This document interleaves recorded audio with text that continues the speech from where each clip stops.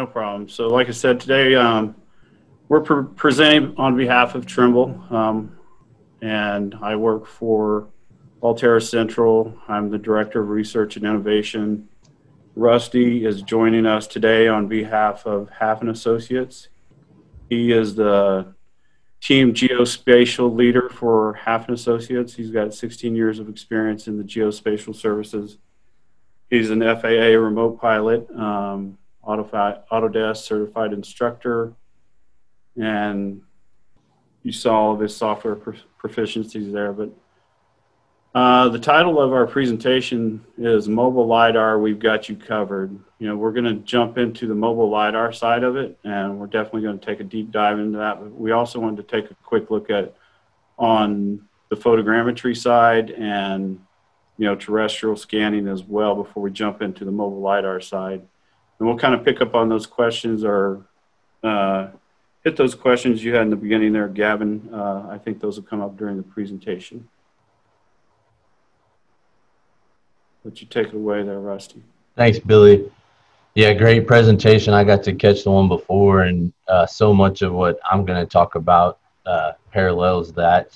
We are going to focus specifically on mobile LiDAR, but, you know, we are tasked at Halff and the folks that Trimble and AllTerra work with, a lot of them are tasked now to build complete point cloud data sets. And so although we're going to focus on mobile and that's our primary area of emphasis, we have to do manned aerial acquisition, drone aerial acquisition, and terrestrial to build that holistic, complete point cloud data set that many of our clients are asking for. They're underside of bridges or behind a construction zone, things like that. We have to use other tools as well. So I'm not going to do a deep dive here, but basics of manned aircraft and photogrammetry, many of you know. In fact, I love that some of these previous presentations are hitting on them.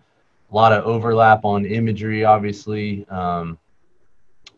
So both manned photogrammetry and LiDAR, I'm showing you here. LiDAR obviously helping us with vegetation, as the previous presenter talked about.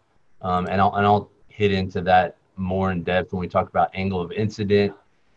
So we have a whole slew of drones, some LiDAR based, some photogrammetric. We do not own aircraft, so we sub that work out here at Halff, but we utilize them on many projects when it makes sense. You know, we all know the discussion of the right tool out of the toolbox.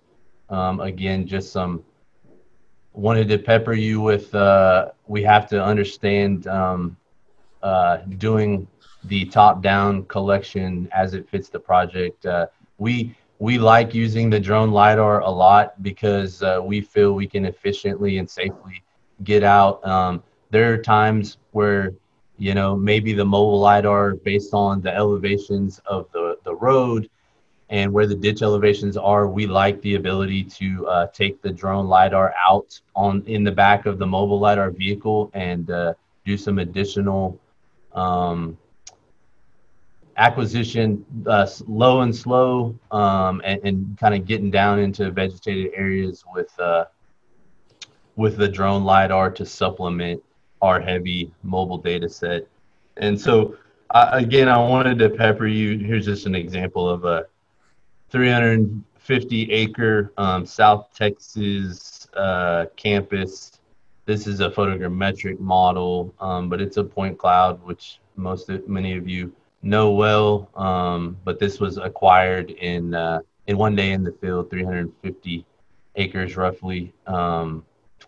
So a lot of benefits to the aerial usage.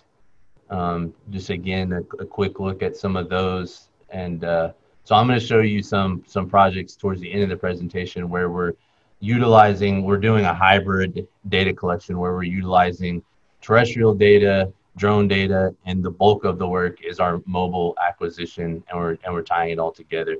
So obviously there's reasons why you would use terrestrial scanning, whether it's the inside of a facility but if we're focused on assets and and topography. You know, as I mentioned earlier, the underside of bridges, the backside of what we'll call undrivable areas, like in an urban downtown situation. We're even doing culvert scanning whenever it makes sense. The example I just showed you. So here's just a quick example of one of our terrestrial point clouds. It's interesting for me when we think of the term I kept chewing on assets, like what are assets, and I think there's a lot that applies there. So, but I'm gonna focus mostly on corridor type assets, but I wanted to just show a quick little fly through of a terrestrial scan and level of detail that, as many of you know, you're gonna get from one of them. As we move on out of terrestrial scanning and into the bulk of the presentation, mobile LiDAR. And I won't spend much time in bathymetric, but I just wanted to show, you know, that's also another method of acquisition that we are expected to add into our topographic DTMs that we create. And none of this is possible without our survey friends. I am a part of the survey group here at Halff. We have about 100 surveyors across the company. We work with Southern United States. We have offices all over the Southern United States, and we focus on making sure our field guys understand geospatial acquisition, and so that when they're out there, the initial time, they can be paying attention to obscure areas and be thinking about good areas for ground truthing. The previous presentation did a great job of showing those accuracy reports. Often in Oklahoma, we call them OSSDA check shots, but that was derived from NSSDA check shots that Aspers points us to, and we try to put a focus on that with our projects and validating our data, much like you saw just previously in the last presentation. So as we focus down into our mobile mapper, the Trimble MX9, which we purchased not too long ago. At my previous company, I had a different mobile mapper and did a lot of homework and really tried to focus in on getting one that brings us value in a lot of different ways. And one of my favorite things, and as I talk to my former coworkers, I tease them about one of my favorite things about the mobile mapper, the Trimble's MX9, is its flexibility and that we can put it on different types of vehicles. I don't have examples of putting it on a boat or a golf cart in here, but they're out there if you guys search for them. So again, easy to install. It's just it's a great system, very compact and very flexible for us. It's got the Regal units on it. We have the top of the line of Planet's AP60 on it. So we're using pause pack for our trajectories, and we also have the GAMs and DMI that we feel bring tremendous value when necessary in areas of poor solution GNSS solution concerns, be it urban canyons or rural areas with tall vegetation or things like that. So as I said, very compact. Most of the information that actually pretty much everything on the system is what you're seeing here. You're seeing that iPad there on the left. It can be a laptop or different things, but we typically have a dedicated iPad that we use. You're getting a lot of real-time feedback. The Ladybug camera, which I'm going to emphasize here in a little bit, which is fairly common for mobile mappers, is a part of the system, and you're getting imagery real-time as well as your sky plots and all your GNSS solutions, so you can feel confident that you've prepared your IMU for acquisition prior to data collection. You know, kind of that smart driving wake up thought that so many mobile mappers and even drone acquisition and aerial acquisition, kind of our focus. Not I would say about 50-50 on how many of the mobile mappers are going to do this butterfly pattern, but there are many that are out there that aren't doing it. In fact, we have an older, more smaller system that's a single sensor, which you'll see a picture of here in a second, which is not doing the butterfly pattern. And there's a lot of value in getting that, as I kind of think of it as an X driving down the road behind your mobile mapper, getting a wake like behind a boat. And it saves a tremendous amount of time as far as data shadowing goes, whether there's, as you're seeing here, vehicles blocking or other obstructions.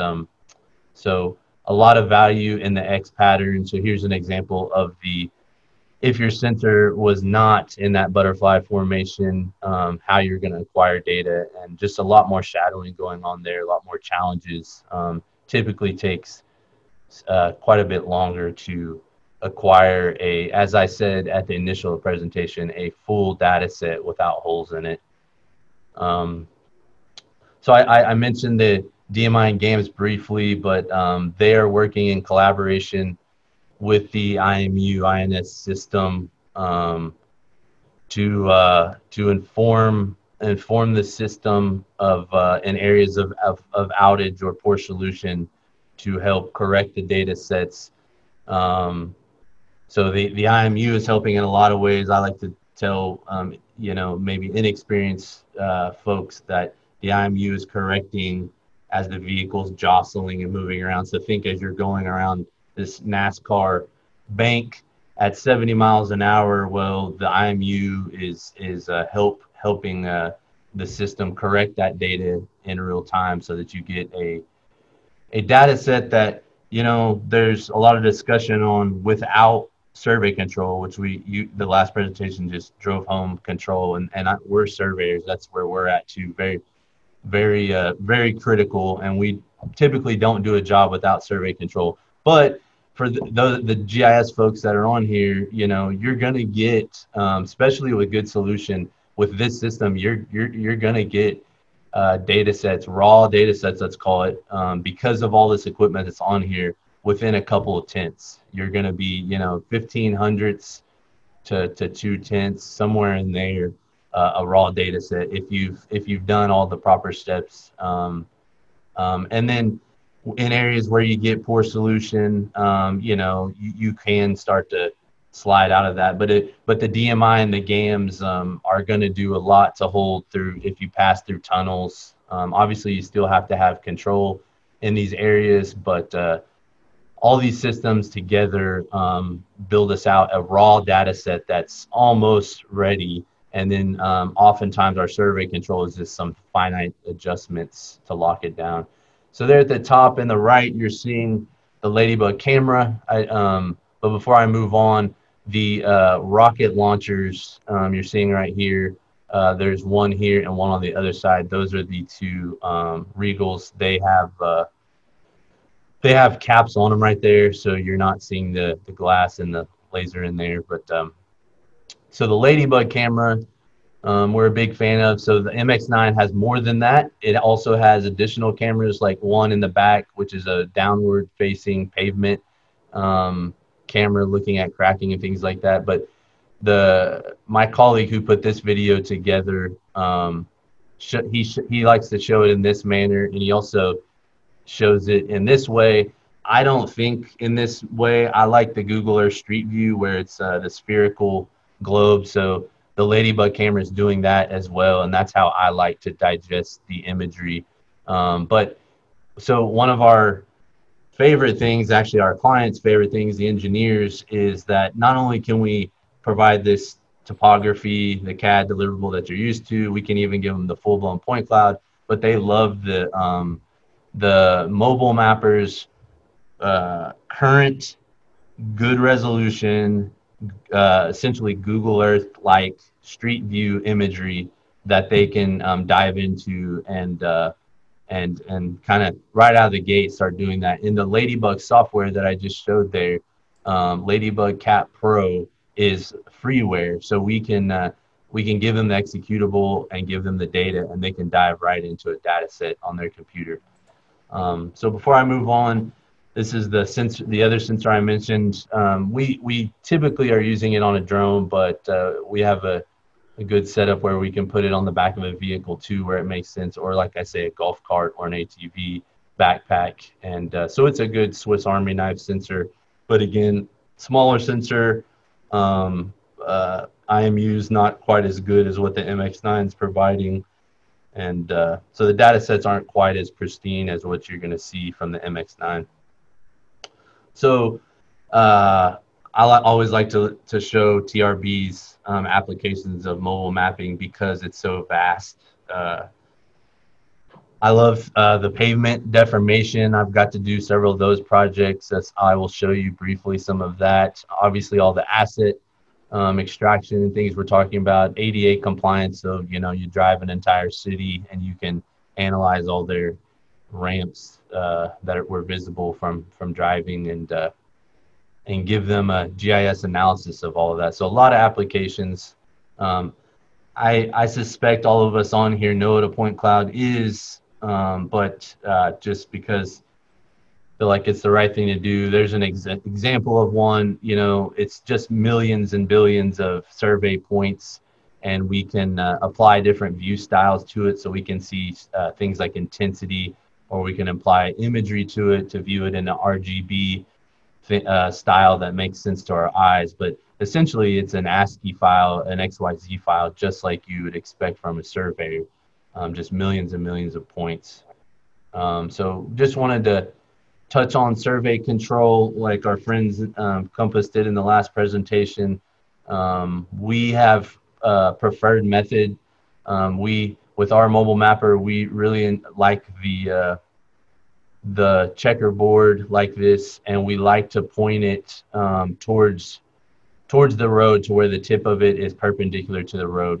It's not catastrophic if control is done in other ways, but we have tested it many ways, and Trimble as well, and we see the value in setting it up a particular way. So speaking of Trimble, some of these screenshots you're seeing in here are based on their experiences and opinion as well. So I've mixed that in as well. Some other methods, you know, just as we think about aerial acquisition on control, I always leave this slide in here. You know, table method often applies. So that's kind of what I'm showing you here. But focus on mobile mapping. Generally, if we feel we're having good solution, we'll stretch our control out 1,500 feet at times. But you know, common places, we like to do a control point every 500 foot, sometimes 1,000. It just depends on the circumstances of the project. But we're certainly always getting at least a check shot. That's what you're seeing here, those validation points every 500 foot. It often makes sense to do what we call zipper method if it's a narrow enough corridor to where you don't have to set control on both sides, one across from the other. You can kind of zipper your control down the road like that. Because as we all know, a couple of things with control. Number one, it can be time consuming to some degree, you know, or what I mean to say is obviously we're trying to minimize the amount of time we have to put the boots on the ground and set that control. And for me, a big part of it is also safety. So if I know I can spread my control out more because the terrain and the project allows that, I'm going to do all I can to keep my surveyors off the side of a road as much as possible. So again, just another example of control layout. This one would be for large area mapping, but kind of table method. Photo IDs. Previous presenter I saw had some great photo ID examples, and we are a fan of that, both with aerial, drone, but also mobile mapping. So we try to use existing markings and other existing features when it makes sense on a project to minimize, again, the amount of effort on the roadside. So TBC has some wonderful control capabilities. I'm a huge fan of the ability to, because we have other software vendors with our other tools that don't quite have the flexibility that TBC does, as far as being able to look at your control point in 3 dimensions and overlay the imagery from the ladybug. So a lot of great functionality from TBC, tying down our data sets. We, like the previous presenter, are big on validation. So this is just an example of steps that are built into our software that we use for our data extraction, that is giving us a few things. We can validate conventional ground truthing shots, GCP type, survey shots against the point cloud, like you're seeing here. We can also do it against the ultimate DTM, which to me is very important, because sometimes I fear that people validate their point cloud and they check that, but they don't validate their DTM at the end, and their DTM was not derived properly with enough proper break lines, and that's really, you need to be checking that. And when you find, and that's what the NSSDA check spreadsheet and process is all about. And so when you find bust in your DTM that don't meet your accuracy standards, it's not necessarily that your point cloud's bad, it's that your extraction folks did not derive enough break lines or enough detail to pass that. So quickly moving along here, data prep. We get tons of big corridors with mobile mapping, so we have to tile it properly, and we've got great tools to do that. Here's just an example of a 70-mile-an-hour data acquisition. I know some of these are hard to see through screenshots and things like that, but and then classifying the data. Here's an example of TBC's classification tools, and not only is TBC's software classifying it, but then it's going a step further, and it's like digitizing your assets. So here you're seeing trees being digitized, both location, height, and vegetative spread there into a GIS or CAD database. So just, I wanted to pepper you guys with some different types of asset extraction and analysis we do from mobile. This one had mobile, but also had a lot of terrestrial because of the need, because it's a structural analysis. So an example of bridge analysis for a DOT, analyzing the columns, deformation on the column, make sure there's no twisting. So here's an example of a mobile data set. So on the left, you're seeing top-down plan view, all the extraction CAD deliverable. You're seeing assets in there. And on your right, you're seeing the same data set as it moves through. And you can kind of see a green point of view here. So that matches what you're seeing in the camera. So this is about a 15-mile project, urban project. And but 15 miles in how, like, say, the engineer or the client may see it, but for the mobile collection, it was more like 75 miles of drive lanes, drive path acquisition on it.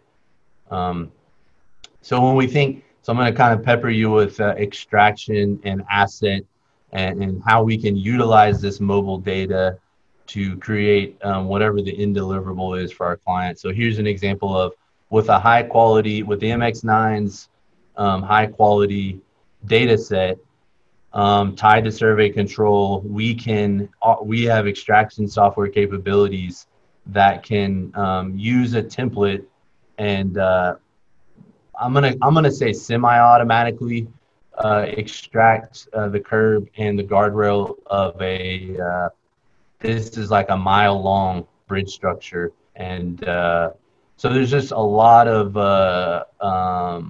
semi-automatic to automatic extraction that can be done with a mobile mapping data set that's done properly, and again has good sensors on it and has a good internal system, INS system producing a high quality point cloud for you. So what all can you use mobile LiDAR for? That's kind of what this is showing you again. This is kind of a slimmed down version of the TRB breakdown, but I'm going to show you some more examples here. So see if this video will play for us. So utility extraction is an example that I think I had on my previous screen. So with a high quality mobile mapping data set, we have the ability through our software. We utilize Topodot, MX9, Trimble, and Topodot have worked closely through the years, and we were already Topodot users, and so it made sense for us. That was another reason why we were excited about going with this mobile mapping solution. And so this is an example of one of Topodot's tools where you're obviously directing the power line for it. You're helping the software understand the direction of it, and then you're getting miles and miles of power lines acquisition done, so extraction. So moving on to the next example, I wanted to highlight the asset extraction portion of it. So think signs and power poles and things like that. So you bring in a high quality mobile mapping data set, you let the software analyze it, you give it some additional information and tell it what type of cells, you have a cell template library, and it will chew through that mobile mapping data set and drop your CAD blocks for you. So we utilize a lot of these tools on our corridor jobs. Here's another example.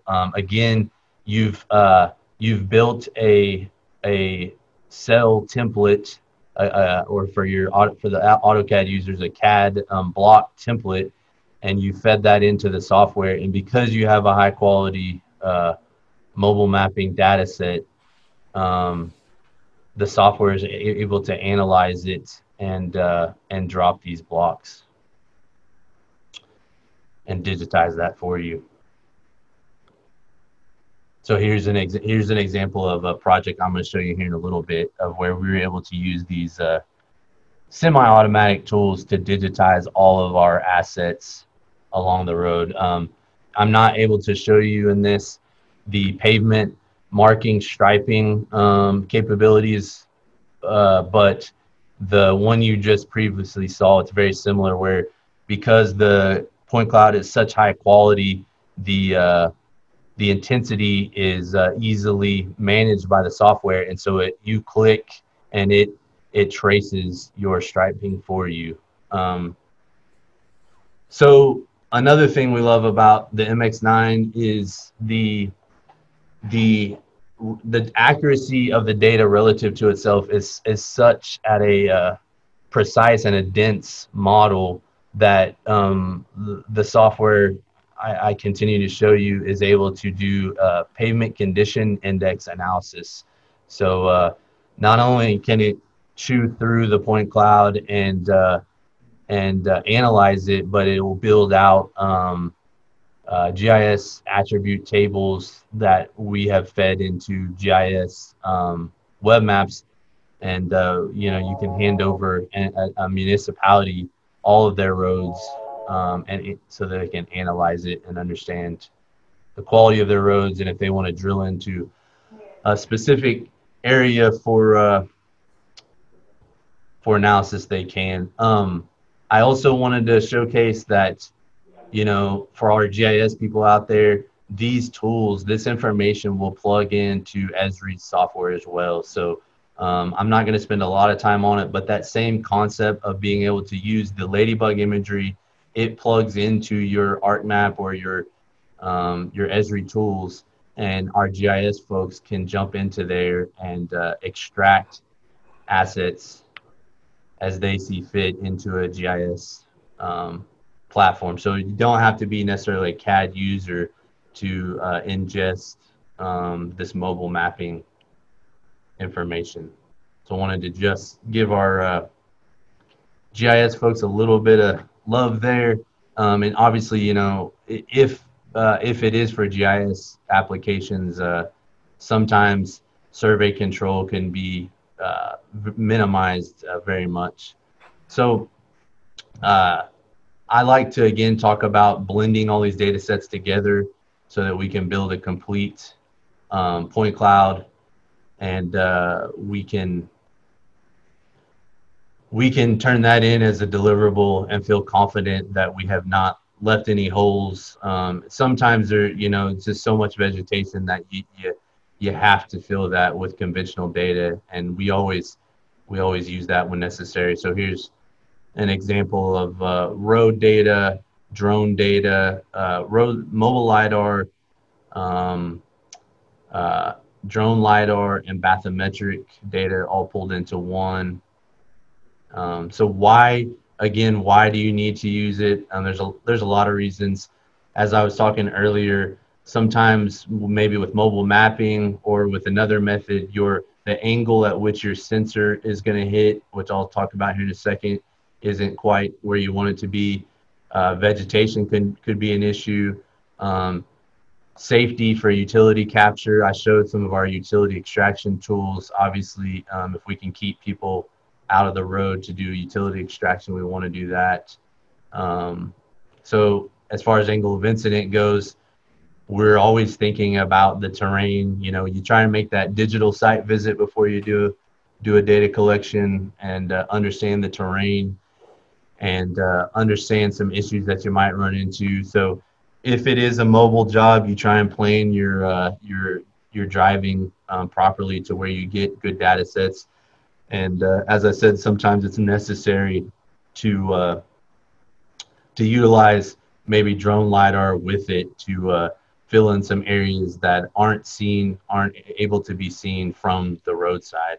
And then, like I said, the terrestrial we will utilize under bridges, or I'll show an example of a construction site here in a second.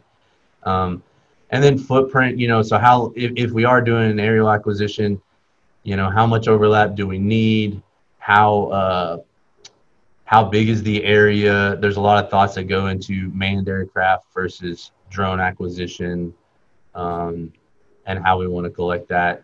And then, like I said, just general line of sight issues that you might run into. Here's an example of a construction site. This was, again, that 15-mile urban mobile mapping job, where we had a couple of construction zones. And so we used our terrestrial scanner and set up on the other side of that. And because we're using survey control properly and we have good acquisition tools, we can easily blend our point clouds and close any gaps. So you're seeing the blue here is the mobile mapping, and the red is the terrestrial data set. And so we can extract a good CAD deliverable for the client. Vegetation is always a concern, and as I've said a couple of times. So one thing that's interesting for people to see is on the right.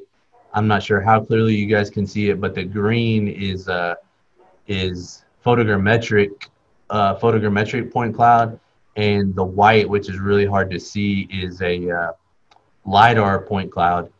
And this just represents like why, this is a cross section through some trees, and there's a little channel here.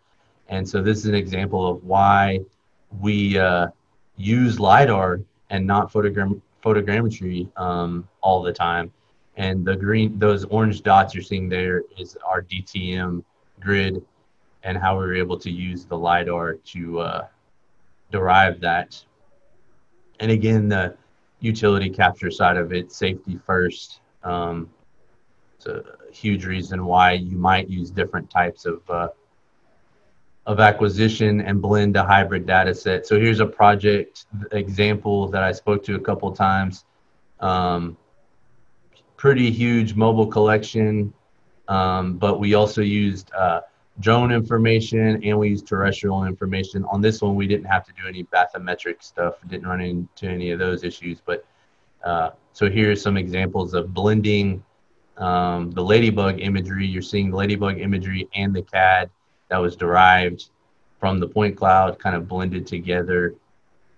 And here's a top down where you're seeing the drone imagery that was utilized for different things. One of the uses for the drone imagery, because it's such high resolution, we were able to utilize it to pull out utility markings.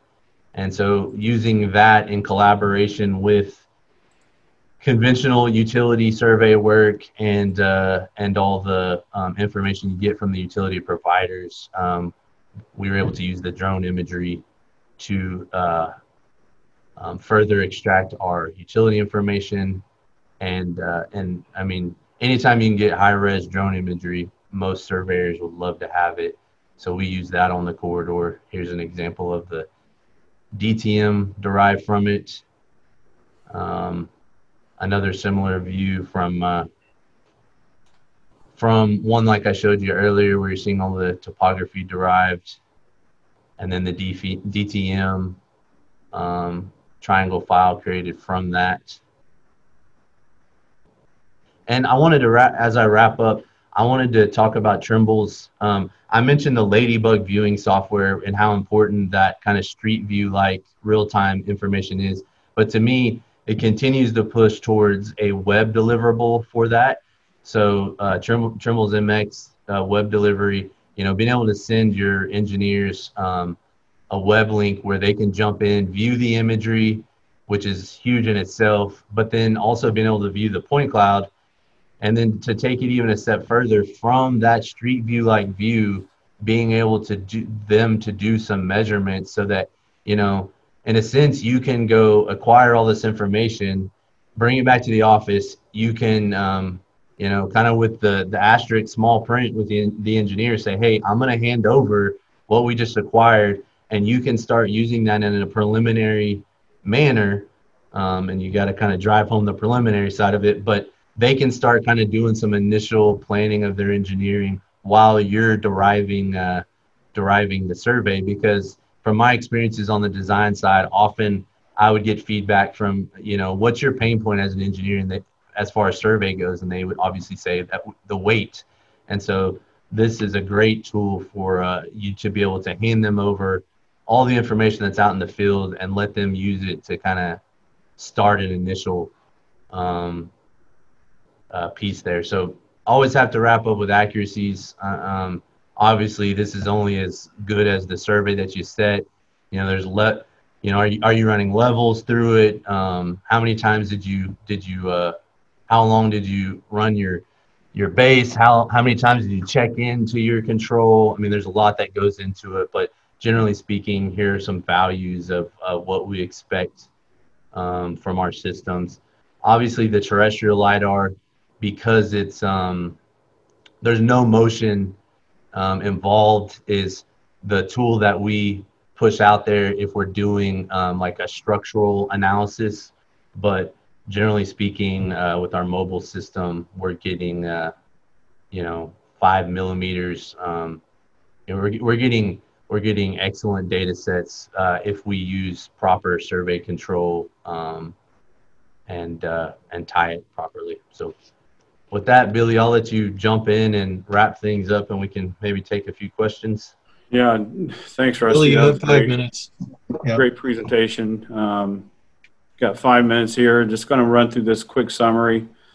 Geospatial services are redefining data collection methods industry-wide, as Rusty kind of showed us there. One of the major things is that we're spending less field in the time collecting data, but more time in the office processing data.